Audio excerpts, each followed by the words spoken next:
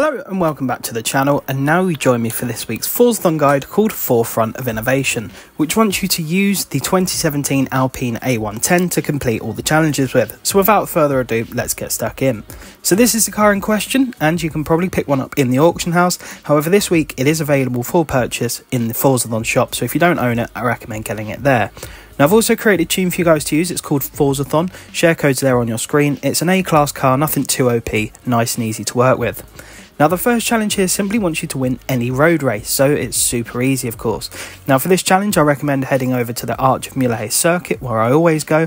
This is, of course, where I have a blueprint set up for you guys to use. Now, ignore the fact that it's a championship race in this week's event. The share code for this is on your screen there. It's called Forzathon Easy. It is, as usual, one lap with no AI driver tasks. You are, of course, guaranteed a win. However, if you're going flat out with the tune I've provided, you'll complete it in around 1 minute 10 second mark. So it doesn't take too long to complete either, and a nice first easy challenge there. Next challenge here, again nice and easy, simply wants you to take a photo of your car. So to do this, we're going to back out, we're going to hit up on the D-pad, and then you're going to want to hit the right bumper to take a Horizon Promo quick shot. Obviously, as soon as you back out of that, it will pop up with a challenge complete. Nice and easy, 30 seconds if that.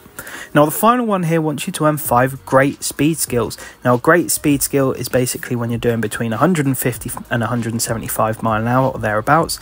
To do this, I recommend heading over to the highway, and instead of going flat out, so normally on a challenge like this you can get speed skills that are above the target, like an awesome or an ultimate, but that won't work on this week's challenge. You have to get great, so you need to go within the 150 mile an hour to 175 mile an hour mark. As you saw there, I had to slow down from 180 in order to actually get the great speed skill, because I was going above and earning an awesome and it wasn't counting.